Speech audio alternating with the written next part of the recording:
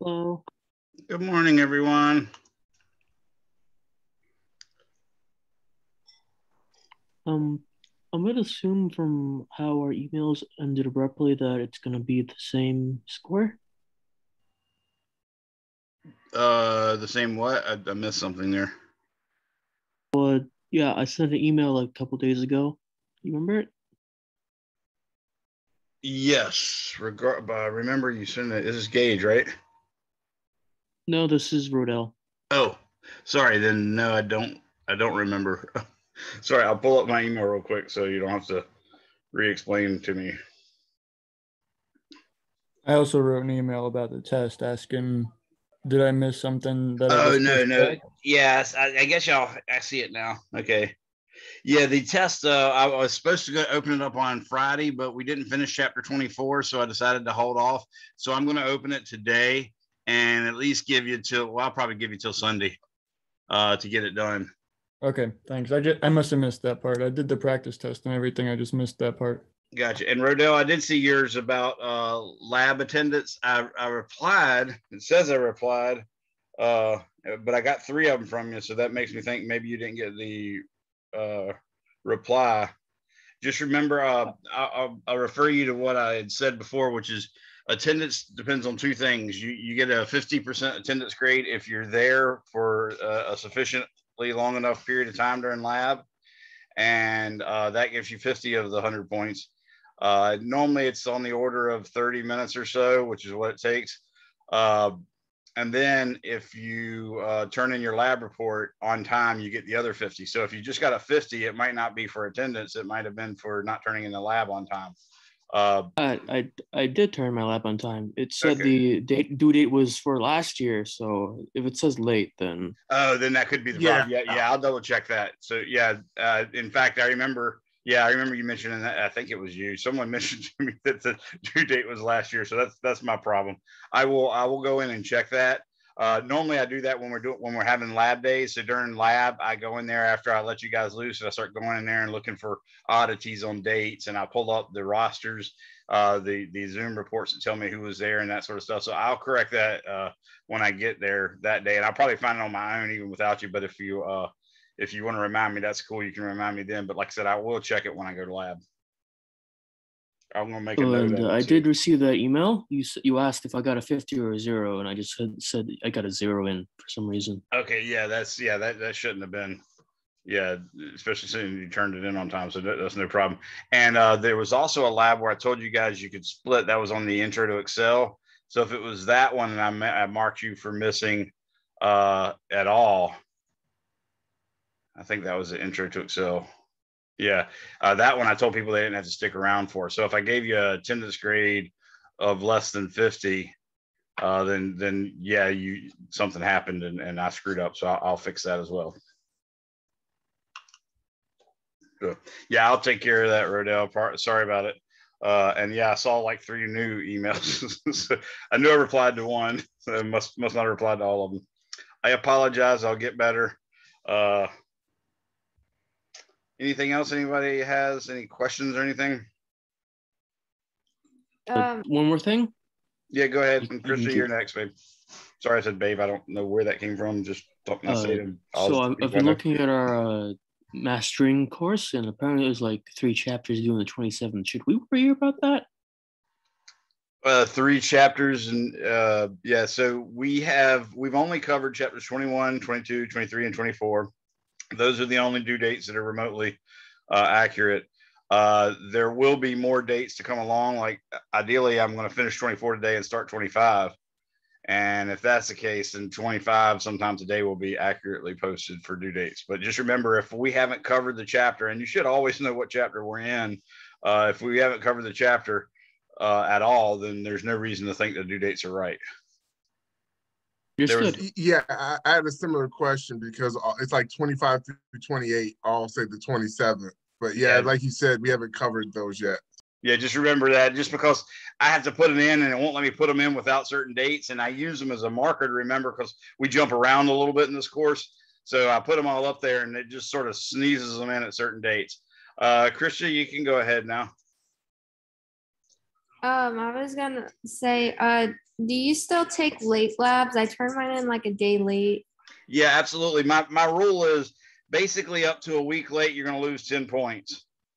But basically, you want to make sure you turn it in before the next lab's due, or otherwise it's going to count as 2 weeks late, and that goes to 25 points. Okay. Okay. So yeah, I'll check that. And I'm sorry about calling you babe. A friend of mine 2 doors down got me into basically referring to every female as babe, and I don't mean it derogatorily or anything, but I certainly never mean to say it to my students. So sorry about that. It's okay.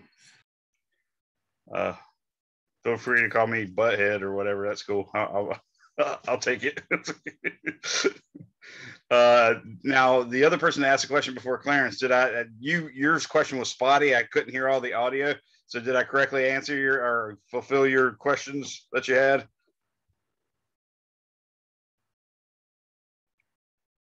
Can't remember who it was. All right. Well, I guess we'll go ahead on then. I had a question. Yes, go for it, Vanessa. I sent an email. I think it might be one of the ones you haven't responded yet. It's okay, no rush or anything. I know you're busy. But I've been trying to rewatch some of the lectures you post, and every from the lecture from the 8th to the 16th, every time I click on them, I get rerouted to a screen that says the video doesn't exist. Okay, yeah, there's one of them I discovered. Well, actually, it might even be 2 of them now. I set one to upload on Friday night, and I got it to 97%, and then I left the computer. I came back Sunday night and noticed it said it failed. And I did another one last night, I think it was last night, and I don't know if that one failed or not because I found out my computer had crashed. So there might be a couple of YouTube links that don't exist now. The one thing to do is when you click on it, it has that little title across the little gray bar where the window's supposed to come in, and it'll say something about cannot directly link from YouTube to YouTube or something like that. If you click the little gray box inside of next to the title, that sometimes takes you there. But if it's not there, it's just not there. And there's I know at least one's not there. Hopefully I will check all the other links. If you when you do click on one, please send me the exact name of the link, and I will fix that as soon as I can. I got 2 videos that are going up today. Yeah, I can do that. I just wanted to make sure it wasn't something on my end or anything. Nah, it probably isn't, and I want to make sure y'all get that. I get that worked out before you start taking your tests. Like I said, I'm probably going to open the test today, but I'm going to give you at least till Sunday to get it done. Thank you. No problem. And similar to the last one, we'll have 3 tries. Mm-hmm.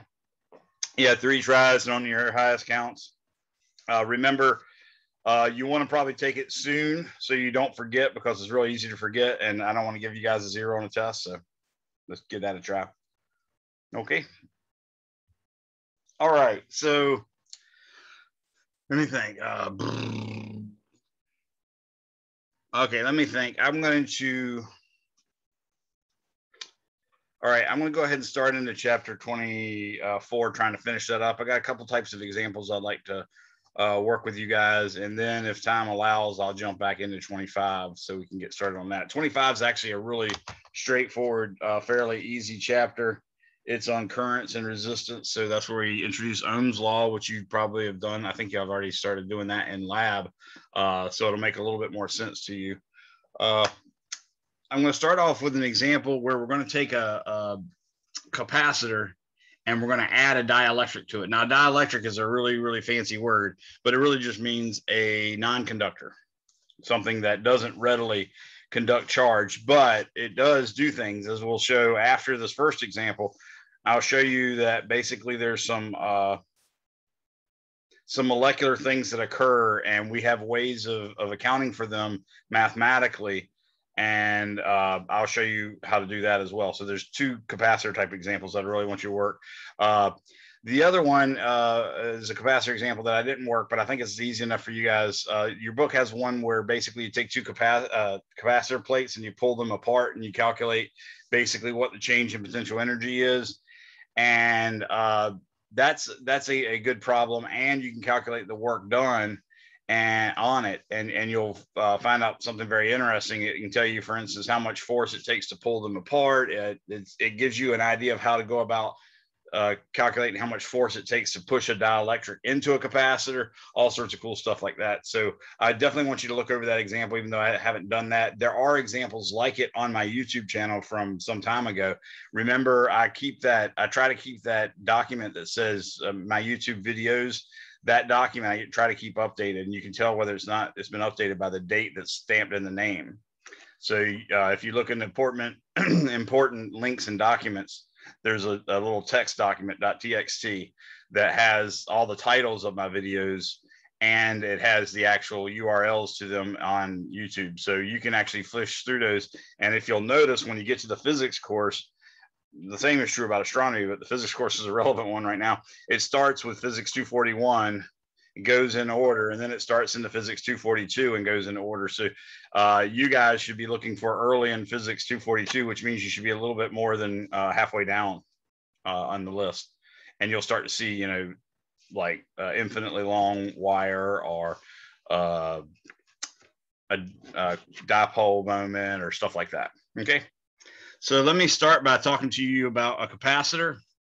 What I'm going to do is I'm going to imagine a capacitor, and then I'm going to actually take that capacitor with its dielectric in it and imagine pulling the capacitor out. So let me give you some data on the actual capacitor. And what we're going to try to do is pretty much figure out everything we can about the capacitor, then pull out the dielectric and figure out what those quantities are now. So that's sort of the crux of the problem.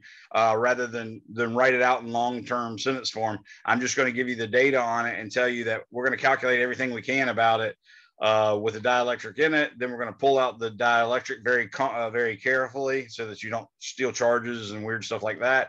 And then we're going to calculate those same things so we can see how the actual capacitance, charge, voltage, all that stuff changes. Okay. And some of it, you know, of course, doesn't change, but that's sort of the whole point. Is I just want you to understand that. So let's turn on my document cam, or let's just, you know, turn my camera off for some unknown reason. Because, you know, that's what happens when you're 50. Okay, so now I've got the document here. I think I've got it zoomed out enough, but not too far. Hopefully that's the case. So what I want to do is I want to connect a capacitor to a battery. And I'm going to imagine that battery or that power source is a 100-volt source. So we're going to have a voltage across the capacitor that is 100 volts. So the first thing I'm going to write down, if I can ever find my pen, is that the voltage across this capacitor. So this is the capacitor. It's got some kind of dielectric in it.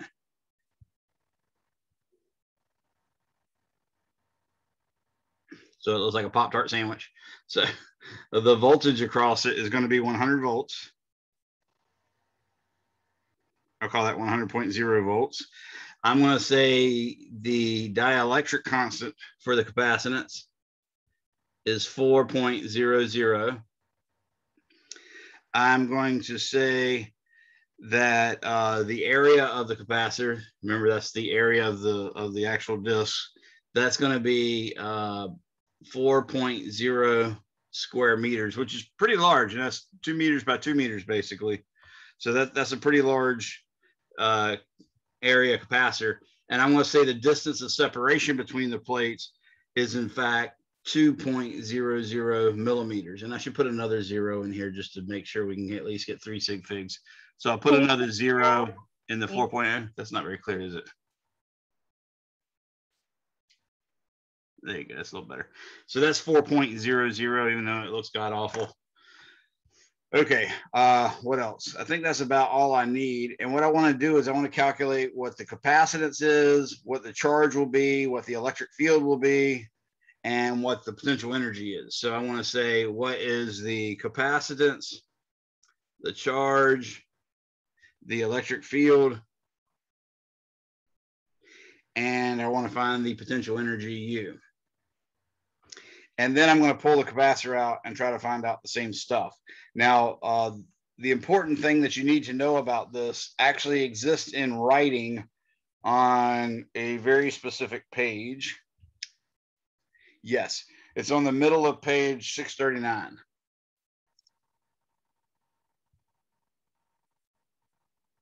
And what Giancoli is doing is he's giving you a very specific series of events that occurred when you do an experiment. So basically, if you take and connect the battery to a capacitor, and then you alter it by adding a capacitor, by adding a dielectric or something like that, remember C, the capacitance, is equal to Q over V. So when you go to change the capacitance to, instead of K, you're going to go from C, instead of C, you're going to go from C to CK. That's how the capacitance changes. That means the capacitance is going to increase. Well, if you actually do that while it's connected to a battery, then the voltage has to remain the same.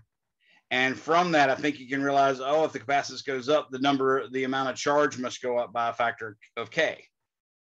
That's one of the experimental results.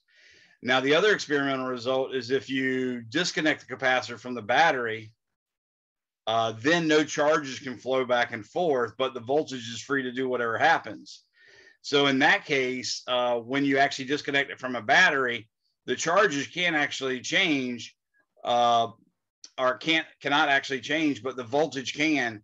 And in fact, what we find is the voltage goes down by a factor of K when you do that experiment. So if you put V over K down here, you can see that the K would come on top and you still get that capacitance. So that's the two experimental results that are listed in the center of page 639. And that's what we have to use to solve this problem. Or that's some of the ideas we have to employ to solve this problem. So what I'm going to do first is I'm going to calculate the capacitance. So we can see A, the capacitance is, it's supposed to be the dielectric constant, which, by the way, your book seems to be calling K. I've always used kappa for that. That's why I'm writing my K's a little curved, but it doesn't really matter what you call it. The important thing is that you know it exists, and that's the capacitance. Remember, we learned the capacitance earlier was epsilon 0 A over D. Now we're just increasing it by a factor of K, because that turns out to be what happens when you add a dielectric. The dielectric, remember, is something that can be structural. Like if you're going to take a 2 meter by 2 meter square sheet and roll it up when it's only a couple millimeters apart, and this is supposed to be millimeters, not meters, when it's only a couple millimeters apart, then it's not going to be structurally very sound.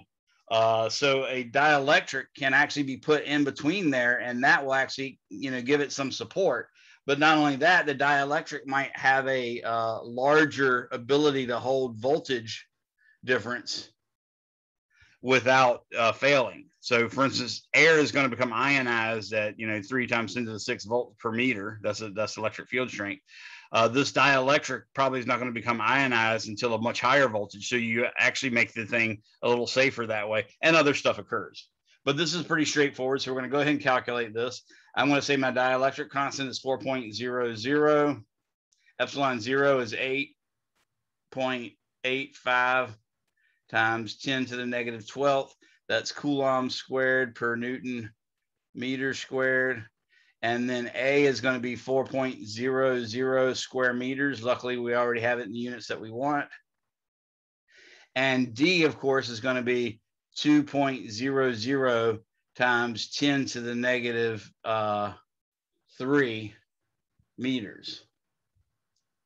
So I can calculate that. And when I do so, I'm going to get 4 times 8.85 e to the negative 12 times 4 again, and then divided by 2 e to the negative 3.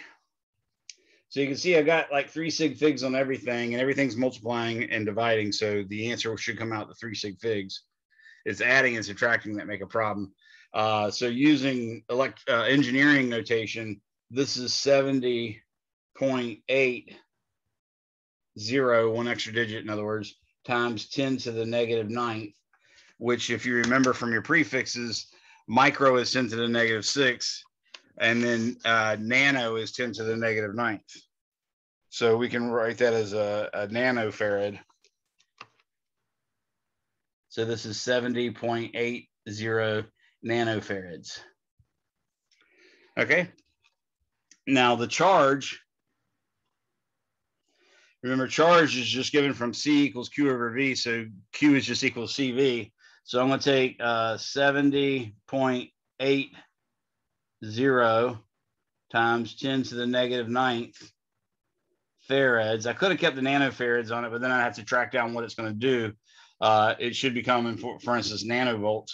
And we can still see that here, though. But I multiply that by the voltage, 100.0 volts. That's 4 sig figs. This is only 3, so we're going to get out 3 sig figs. So I'll multiply this 70.8 times 100. And obviously that's 7.08 times 10 to the negative 6.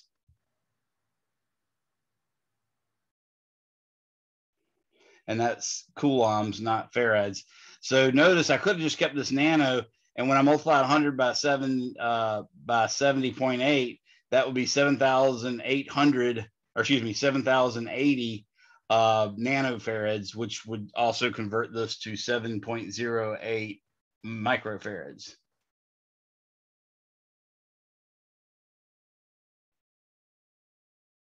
And I keep saying farads, I mean not micro coulombs. Okay, so this is 10 to the negative 6 coulombs. This is microcoulombs, and that's a 0, not a 6. That's pretty straightforward, right?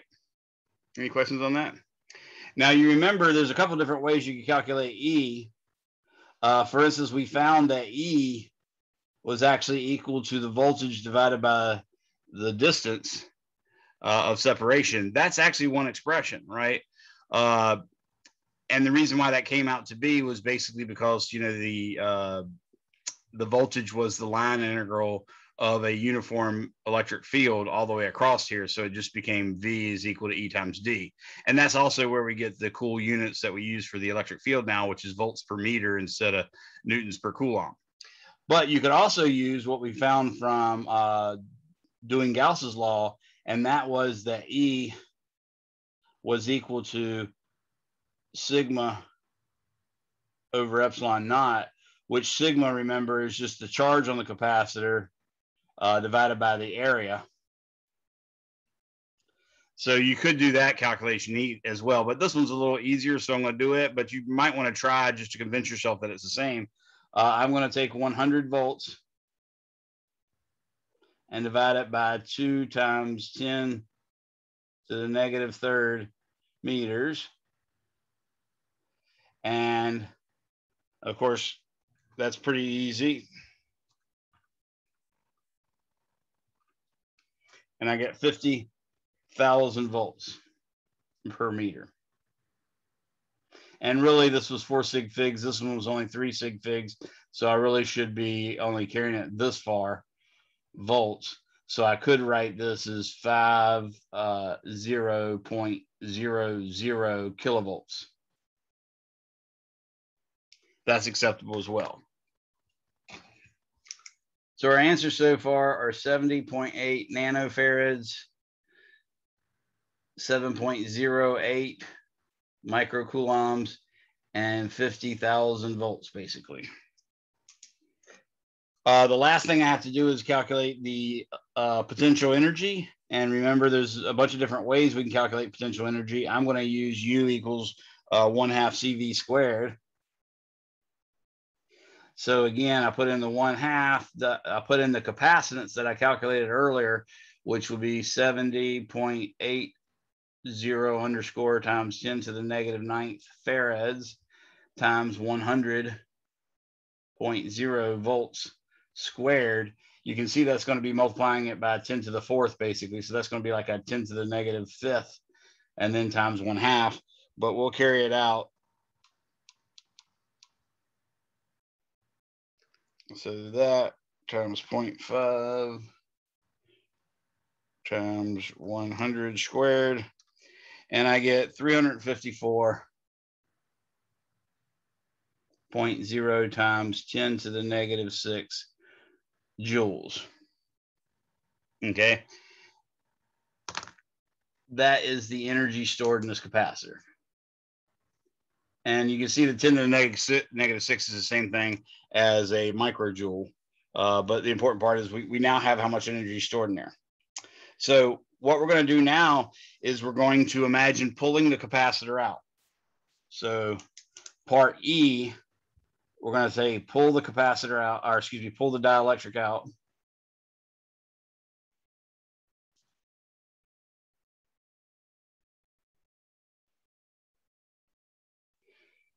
Pull out the dielectric carefully. Okay. In doing that, we're going to get part E, which is, let's calculate the capacitance again. So the capacitance now would be equal to, and I'll say this is, let's call it C prime because that's a new capacitance, say. Okay, that's going to be the old capacitance divided by the dielectric constant. So I'm going to take the answer that I got before, which is 70.8 _0 times 10 to the negative 9th farads, and I'm going to divide it by 4.00, and that's the dielectric constant. So if I divide that by 4,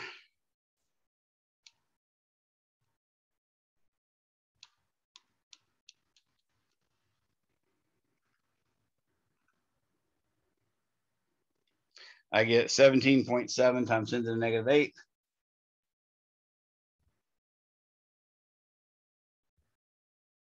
Excuse me, 10 to the negative 9th farads. So again, that's 17.70 nanofarads. So notice it is just 1/4 of this, of course. So that's it did obviously decrease the capacitance. Now you want to say, well, what actually happens to the electric field? Well, the electric field will change in some sense, but you got to think, wait a second, if the electric field changes, what's causing that? But the battery has been disconnected. So the charge can't change, but the voltage can. So ultimately, what you're going to see is because you're pulling this dielectric out, you are actually allowed to get an even larger electric field. So F is what is the electric field? And the electric field is going to be equal to V over D, but this will be prime. We'll know the D stays the same, but the voltage is going to be different. And that's because, as we said in that previous experiment, without a battery, with battery disconnected, say,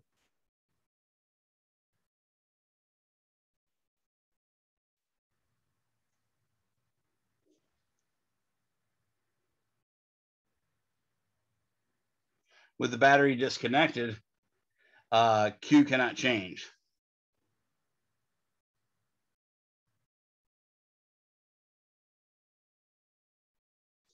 But V can.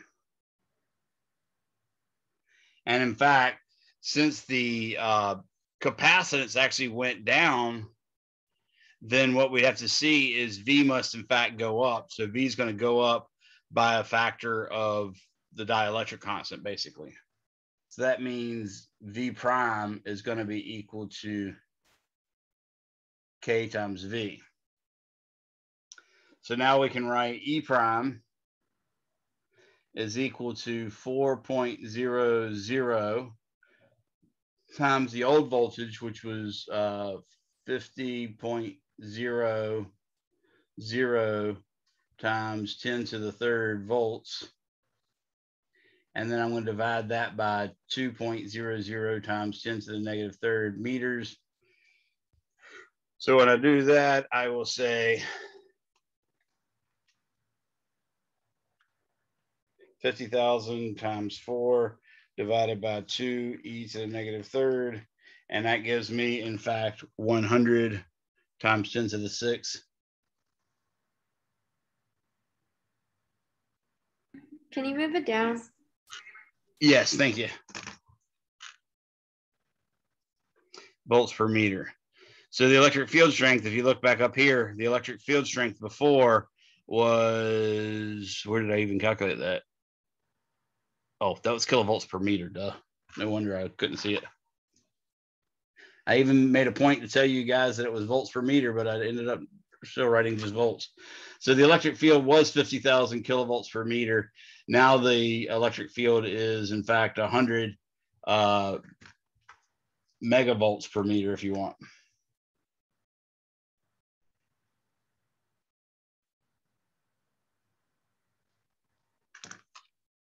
So by adding that dielectric in there, we actually increase the voltage. And sort of the reason why we'll see in a second when I start discussing the molecular behavior of a dielectric. But basically just know that by doing this, you can actually increase the electric field or decrease the electric field by putting a dielectric in. And the reason that happens is the dielectric has little molecules, or even it might just have atoms themselves. The main thing is it's going to have the ability for those molecules or those atoms to polarize themselves, so that the positive end of the molecule or atom will be pointing towards the negative side of the capacitor, and the positive side will be pointing towards the other side. And that's going to happen over and over. So it actually creates an electric field in the opposite direction inside the dielectric. So that's what's going on there. And we can see now that the new electric field is larger, specifically because that dielectric didn't reduce it with the back electric field. Finally, the last thing I want to calculate is part G. I want to calculate the U, and the U is, of course, 1/2 CV squared again. So I'll say 1/2. Now the C is 17.70 times 10 to the negative 9 farads. And the voltage now, of course, is actually now bigger than the 50,000 volts. It's going to be, in fact, it's going to be, in fact, 400 volts instead of, watch this. I think I put in the wrong number here, so be careful with this one. Right here, remember the voltage was 100 volts? I told you correctly that the new voltage would be 4 times 100, so that's 400 volts. And that's got to be squared. So that result is going to be 0.5 times 17.7 e to the negative 9 times 400 squared. And that gives me 1.416 times 10 to the negative 3rd joules. And this is 1 extra sig fig there. So you can say it's 1.416 millijoules. Now, back to that electric field, something really happened there. And I was stammering a little bit when I saw the number, because I didn't expect it to jump from 50,000 to 100 million. And now I realize why. Do y'all see that because I had put my my electric field in the wrong units? I had read that as the voltage, completely forgetting about the 100. So that's really not correct at all. What I will do is say,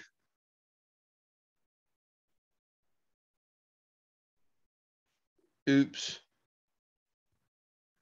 Okay, and now I'll do F again. So again, V prime is going to be equal to K times V, which is 4.00 times 100.0 volts. And that's, of course, 400.0 volts.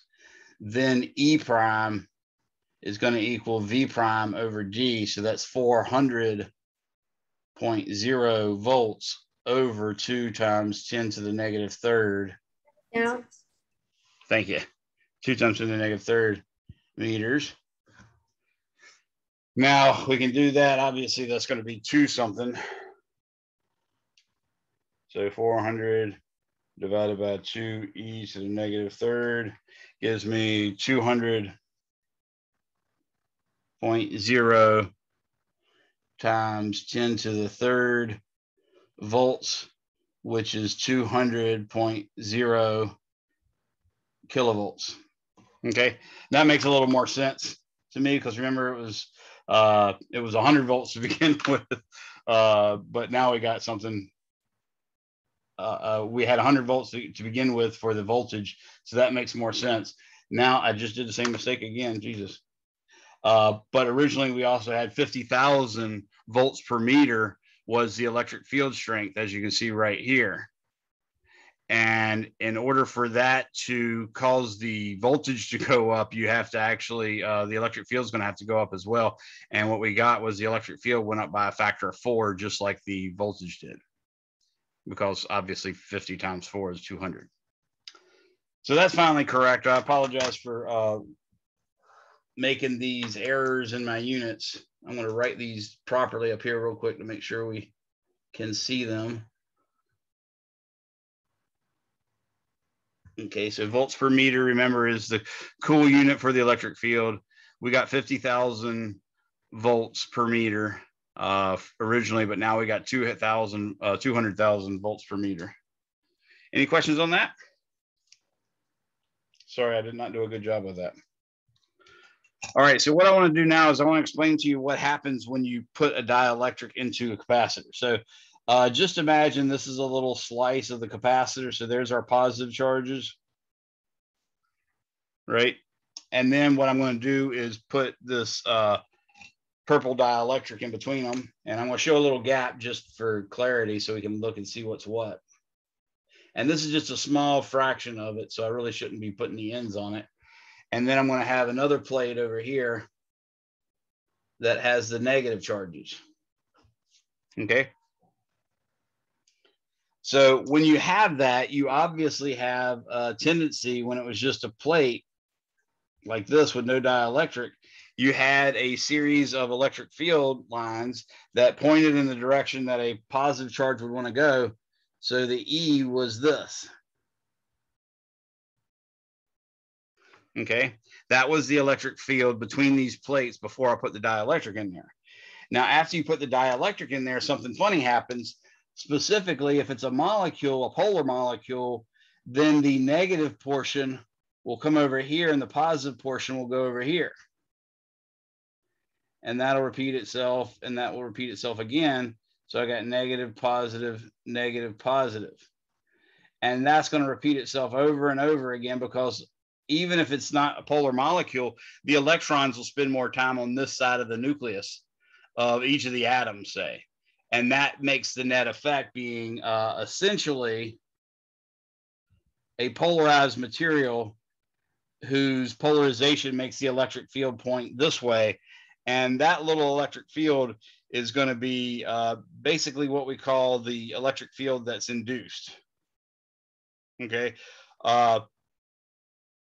Yeah, I think that's probably the best way to put it. Yeah, so this will sort of be, this will create a little backfield this way, and that's going to be called E induced. Okay. Any questions on that? Does that make some sense to you? Because now this side looks positive and this side looks negative. That means positive charges are going to want to go from this side of the dielectric to this side, which is the same thing as saying there's an electric field here.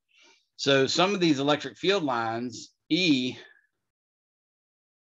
will go all the way through, but other ones will be stopped on by running into another charge. That's really what field lines do, is they begin on a positive charge and they end on a negative charge. So that's actually going to cause the electric field in the dielectric, say ED, this means in dielectric, or with dielectric, I should say.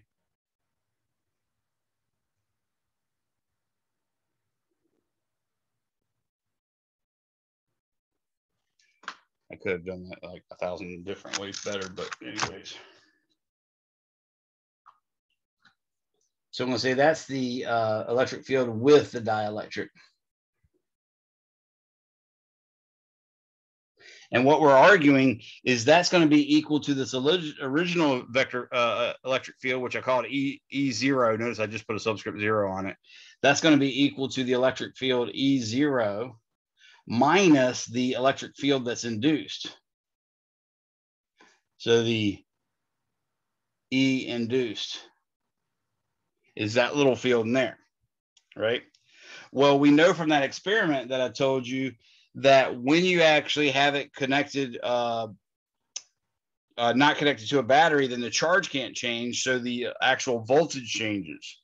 And of course, if the voltage changes by decreasing a factor of V, so V goes to V over K implies E goes to E over K, right? So now I can say E dielectric, in other words, E with the dielectric inside, is equal to E0 minus E induced, but that's also equal to the E0 that we had divided by the K, or the kappa. Does that make sense? Now, what that allows us to do is actually solve for the induced electric field. So E induced, again, we're ignoring the ED at this point. We're just taking this portion of the equation, and we'll see E induced is actually equal to, it's got a common factor of E0 in it. When I pull this over here, I'll have an E0, and then I pull this over here, I'll say minus E0 over K. So that's going to be 1 minus 1 over K. So that's a key result. And that tells us what the induced electric field is in the dielectric. That's something you can experimentally measure, for instance, and it's something you can use to figure out how much the electric field decreased by just subtracting it from the original electric field. Okay. So given that E0 was actually equal to sigma over epsilon naught, remember from, we learned that from Gauss's law, we can now say that E induced would also equal to sigma induced over epsilon naught. And from that, we get sigma induced is equal to sigma times 1 minus 1 over K. That's another useful experiment. And alternatively, we could say Q induced is equal to Q, and we could subscript them zeros if we wanted to, but we really don't need to, 1 minus 1 over K as well. So this is the ultimate results that we get, is you can express the new charge or the new charge per unit area or anything else in terms of this dielectric constant using that. And that's really is the big conclusion of what happens on a molecular scale with regards to a capacitor when you put a dielectric in or take a dielectric out. You know the rules that basically, since C is equal to Q over V, and putting a capacitor, putting a dielectric in means that the C is going to be increased by a factor of K. Well, there's only two ways you can do that. You can either multiply Q by K, or you can divide V by K. That's the two choices. Now, if the battery's been disconnected, there's nowhere for the charges to run, so they have to stay there. So that can't change. That forces you to divide V by K. And of course, if you're dividing V by K, we know that E is equal to the voltage divided by the distance. So obviously, you're also dividing the electric field by K. On the other hand, if you leave the battery connected, then the V will stay the same, but the charge will actually increase by a factor of K.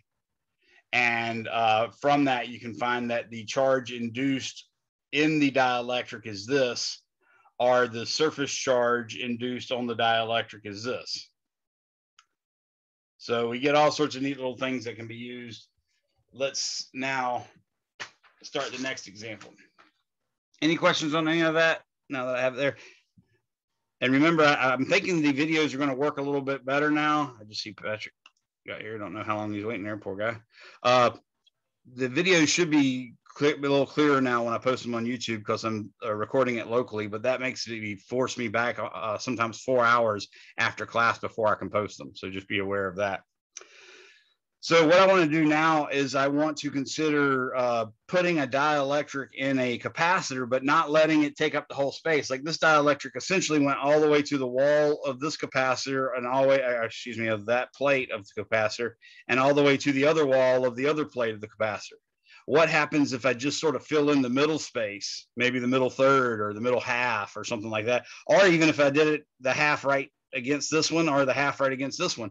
In fact, it doesn't matter. What matters is more or less how large of a fraction of the D is a dielectric. So we're going to actually consider a similar problem to what we just did, but this time we're going to let a dielectric sort of fill the space partially. Okay. So what I'm going to do is I'm going to have a parallel plate capacitor. I'm going to say the surface area of the parallel plate capacitor is going to be 400.0 square centimeters. So we got to deal with that, obviously. I'm going to say the distance between the plates is 1.00 millimeters. And I'm going to say the charge plate or the capacitor is charged up till it had a voltage of V0 equals, let's say, 200 volts. And I'm putting that extra digit so I can always have at least 3. Obviously, I'm putting 4 in there by doing it, but it allows me to avoid the problem of making a decimal place at the end of a number with no digit after it. So the battery is going to be then disconnected, and that means the Q can't change. And when we disconnect that battery, we're going to force a dielectric in there, and the dielectric has a dielectric constant equal to 4.00. Okay. So I'm going to say disconnect battery.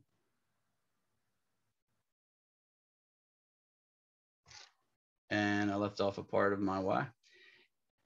And put in a dielectric.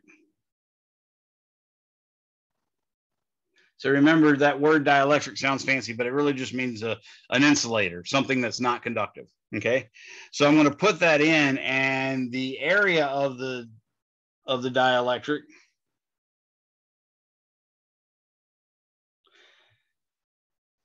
is going to have the same area, 400.0 square centimeters, but its thickness is not going to be the same. I'm going to make its thickness, actually that don't work so nicely. Everybody just change this D right here to 2, just so I can make the math a little easier. So I'm going to change this to 2.00, and then I'll say the dielectric is going to be 1.00 millimeters. And I can make that look a little better, so I will.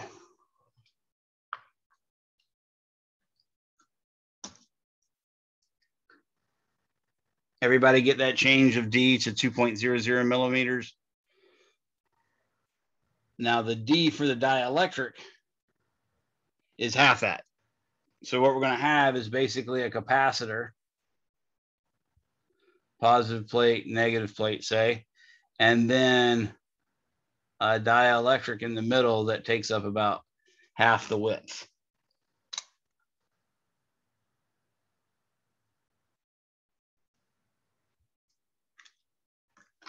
Okay. But it's going to be disconnected from the battery. That means Q has to equal Q0. In other words, the charge isn't going to change at all. Okay. What I want to figure out is what's the capacitance of the capacitor before I add the dielectric. I want to find out the charge on each plate before I add the dielectric, and I want to find the charge induced on each face after the dielectric has been put in. So what I'm going to do is start off with part A. Let's call this C0 equals question mark. So this is the capacitor with no dielectric in it. I just want to know what the capacitance is. So capacitance is equal to epsilon 0 A over D. So that's 8.85 times 10 to the negative 12 Coulomb squared per Newton meter squared. I'm actively trying to write bigger right now. A is going to be, notice that square centimeters, so that's a bit of a problem. I'm going to write 400.0 centimeters squared. But for each one of those centimeters, there's 100 centimeters in 1 meter. So I'm going to divide by basically 100 and then divide by 100 again. So I'll say over 10,000. And that'll be meters squared per centimeter squared. That'll fix the units so that they come out right. Okay. And then the D is going to be 2.00 times 10 to the negative third meters. And that's going to give me a capacitance equal to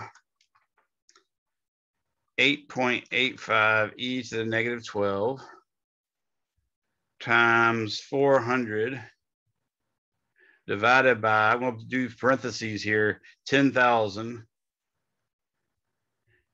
times 2 times 10 to the negative third. And we can see that's all multiplication and division. We got 3 sig figs everywhere. So that's going to give me 177.0 as an extra digit times 10 to the negative 12th farads, which I can also write as 177.0 picofarads, because 10 to the negative 12th is pico. And I'm going to double check, make sure I didn't misremember. Yes, 10 to the negative 12th is pico, and then next is femto. So there's one of the answers. We wanted to know what the capacitance is beforehand, so that's what I'm calling C0.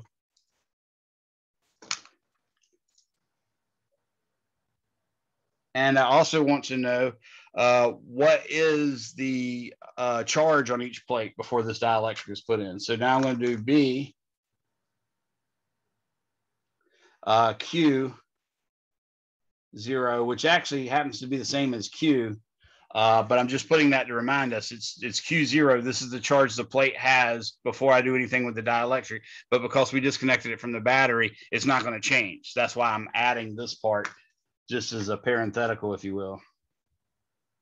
Okay, now that Q is just equal to C0 times V0. And the voltage, of course, can change. That's the whole point of disconnecting it. So now I've got the capacitance, which is equal to 177.0 times 10 to the negative 12th farads, multiplied by the voltage initially, which is 200.0 volts.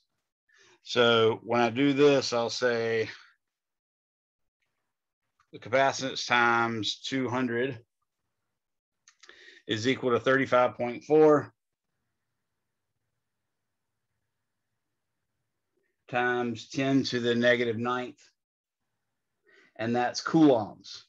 So Q0 is going to be 35.40 with an underscore there, nanocoulombs. So that's the stuff that happened before I stuck the dielectric in there. Okay. Now what I want to do is find out what the induced charge is. So I want to find out what charge is induced on the face of this capacitor because of those polarization of those molecules or atoms or whatever the crap happens inside of there. So I'm going to say C, Q induced is equal to Q0 times 1 minus 1 over K. Okay. Now the Q0, and notice I'm not saying the charge has changed on the capacitor. I'm just saying that's the charge that's going to be on the face of the dielectric. So this one will be a negative Q induced, and this one will be a positive Q induced. So when I put that in, I get 35.40 times 10 to the negative 9 coulombs times 1 minus 1 over 4, which I think you can see is just 3/4. So it'll be 3/4 times that. And that gives me 26.55 times 10 to the negative 9th coulombs. So Q induced is equal to 26.55 underscore nanocoulombs.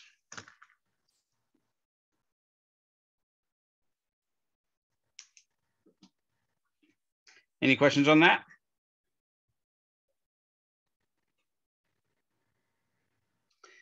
Now I want to know the electric field in the dielectric. So I'm going to write part D, the electric field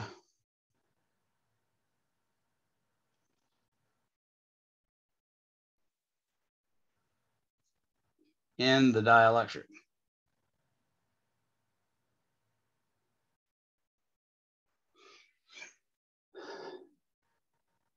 and we'll just call that ED, because that is the dielectric electric field. Remember, we had that in our previous derivation. That was the ED right here. So we can tell all I have to do is take the electric field that I had and divide it by K. So that's all I'm going to do now. Actually, I didn't calculate the electric field of the thing beforehand. I should have done that too.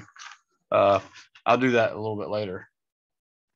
So actually, I should go ahead and do that now. So I know the electric field in the dielectric would equal the electric field initially over kappa, or K, right? So let's go ahead and calculate what the electric field to begin with was. Now, the electric field to begin with would normally be just voltage divided by the distance. And then, of course, you could also use Q over A as sigma, and then put that over epsilon naught. So that would give you the electric field as well. So let's try one of those. I'm first going to say E0 is going to be equal to Q over epsilon naught times A. And that's just from the formula E is equal to sigma over epsilon naught. Does that make sense to everybody? Again, Q over A is sigma. So I'm going to take the charge that I had, which was 35.40 times 10 to the negative 9th coulombs, divided by 8.85 times 10 to the negative 12th coulomb squared per Newton meters squared, times the area, which we've already learned the area was 400 square centimeters, and I got to divide that by 10,000. So that's move the decimal 4 places to the left. That's 1, 2, 3, 0. So it's going to be 0.0400, and I actually made 3 zeros as sig figs, and that's the area in square meters, which you can tell is quite small. So now I'm going to take that. If I can turn my calculator on, I'm going to take that 35.4 and I'm going to divide it by parenthesis 8.85 e to the negative 12 times 0.04. All of that in the bottom. That's why I use the parentheses. And that gives me 100,000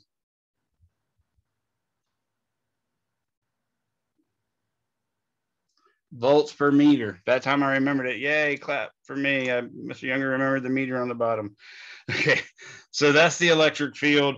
And in fact, that should have one extra sig fig there, or that's a non-sig fig, but I just want to make sure everybody knew. So this is E0, and I'll put that there, even though I didn't explicitly ask for it. I did actually want to know it.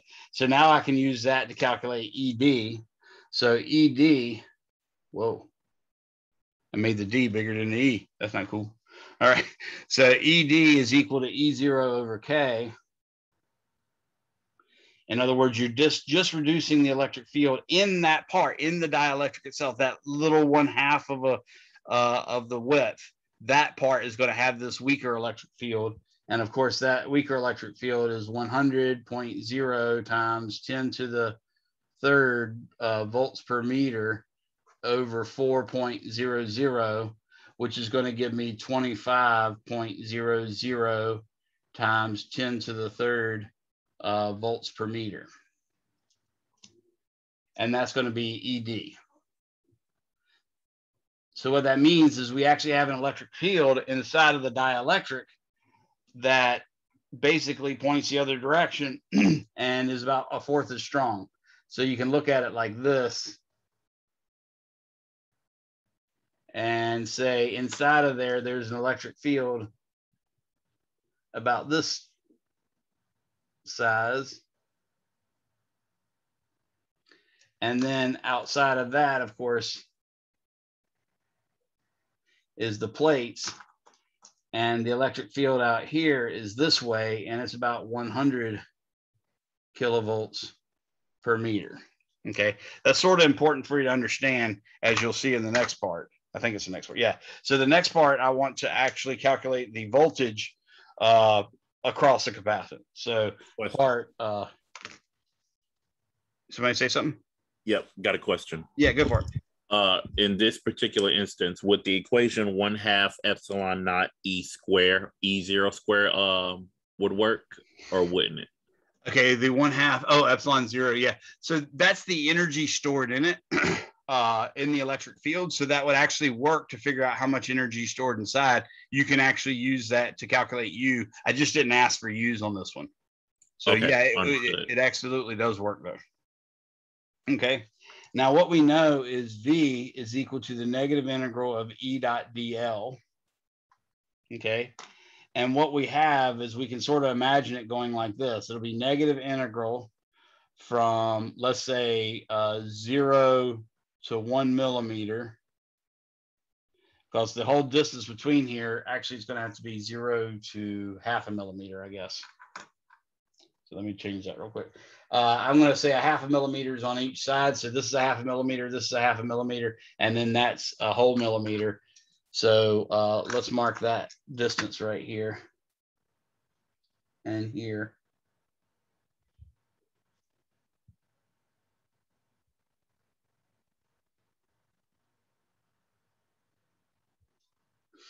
And this distance, of course, is 1.00 millimeters. Okay, so I'm going to go 0 to 0.5 millimeters of E0 dot dl minus the integral from 0.5 to 1.5 of ED dot dl minus the integral of, oh, sorry, thank you. I keep slipping down here and I'm not looking at the screen, so don't help me. So I did from 0.5, which is here, to 1.5, which is here. Now I'm going from 1.5, which is here, to 2.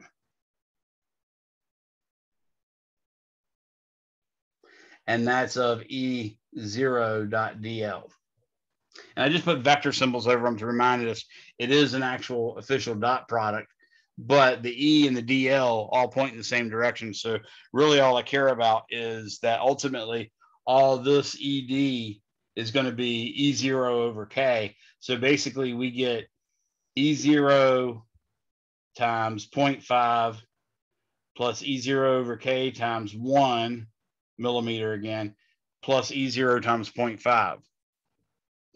So ultimately all that's going to be equal to is E0 times 0.500 times 10 to the negative third meters plus 1.00 times 10 to the negative third meters over 4.00 plus 0.500 times 10 to the negative third meters over K. I mean, excuse me, that's just plain meters, no over anything.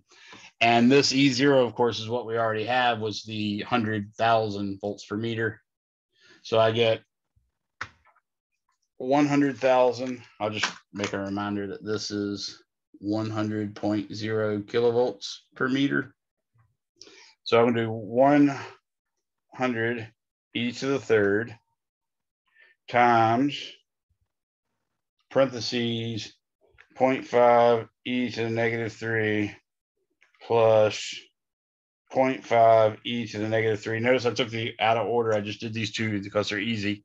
Now I'm going to say plus parentheses 1 e to the negative 3 divided by 4. And when I'm done with that, I get 125.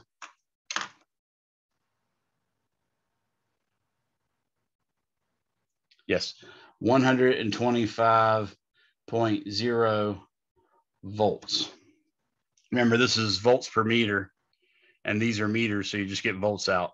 So the voltage across this went from what was just a flat 200 volts, went down to 125 volts because the battery wasn't connected. It was free to do that. Any questions on that?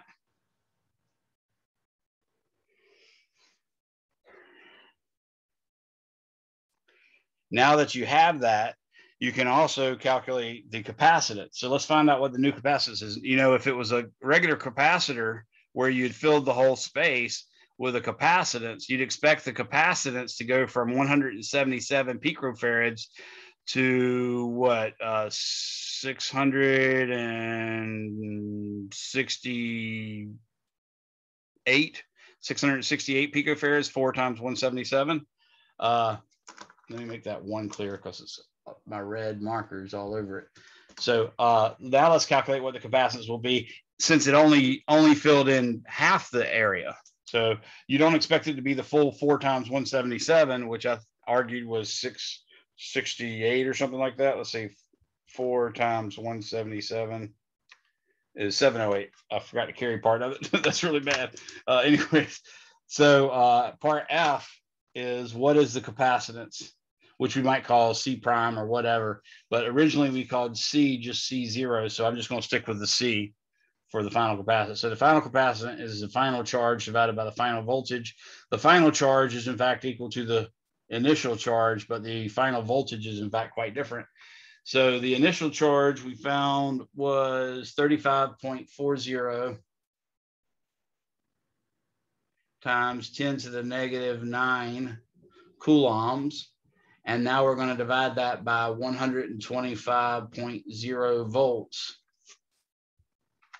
So 35.40 e to the negative 9 divided by 125 is equal to 283.2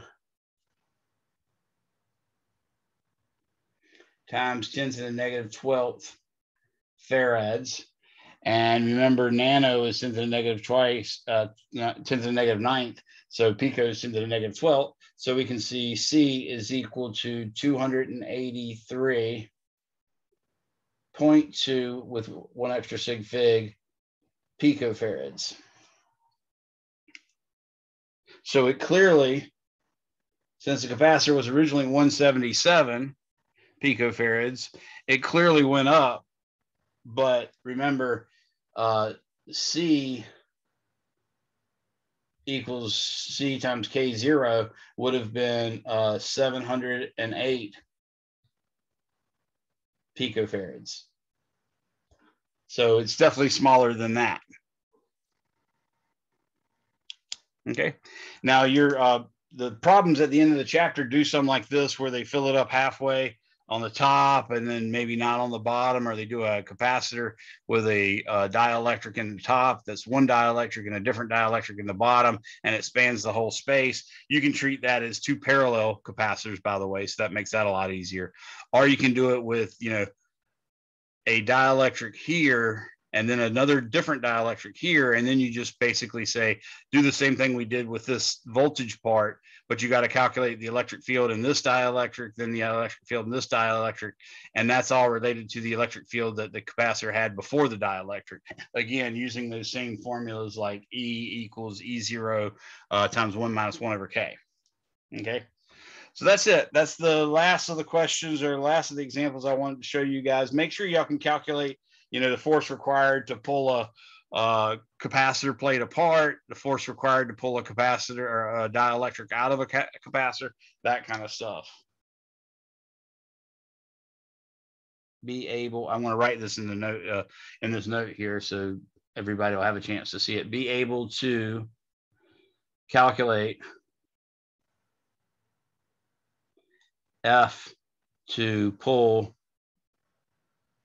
plates apart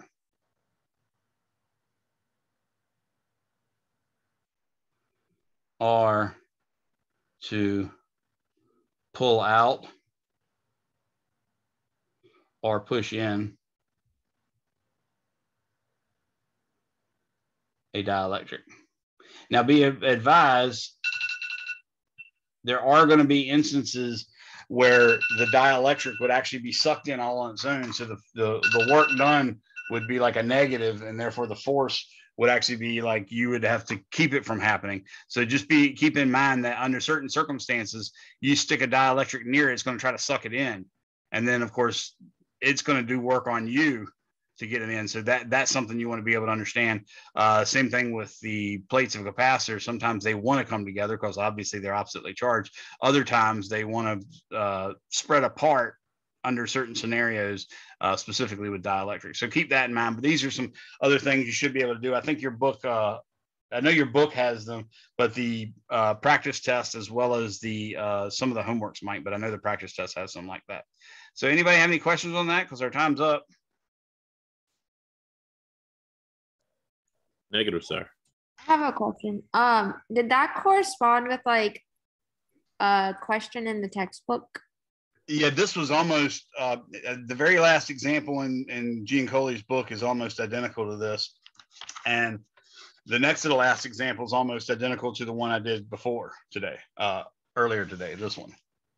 So yeah, they're definitely related or like the problems that Giancoli did. I just don't want to use Giancoli's examples because this goes on my YouTube and I might get in trouble for that. Okay. Okay. Any other questions? Like I said, you guys are free to go. I'll wait here for the last person to leave, and then I'm going to my next class. Thank you, Professor. You're welcome. Thank you for coming. I'll try to get these notes and videos up as soon as possible. Oh, and just to clarify, you said we have till Sunday for the test? For the Yes, I'll open it up today, and you should have until Sunday. Okay. Thank you. No problem. Have a good one, guys. I had a quick question about the homework. So the homework is due tomorrow night. Will that be extended a little bit later, or is that still going to stay then? It's going to stay there. If it's for chapter 24, it'll stay where it is. Okay. I was just making sure. Yeah. Thank you. 25 can change, but not 24. Gotcha. Patrick, I'm sorry I left you out there in the waiting room for so long. It looks like you're still trying to connect, at least from an audio standpoint. But letting you know, I saw you up there, but I don't know how long you'd been in the waiting room before I let you in. I apologize if it took a while. So I'm sure you probably had already come in, but got knocked out for internet service or Wi-Fi or whatever. So if you can type a chat, let me know if you have any questions. If not, I'm going to go ahead and sign out because it's acting like might not even be there or be able to hear me. All right. I'm out of here. Have a good day.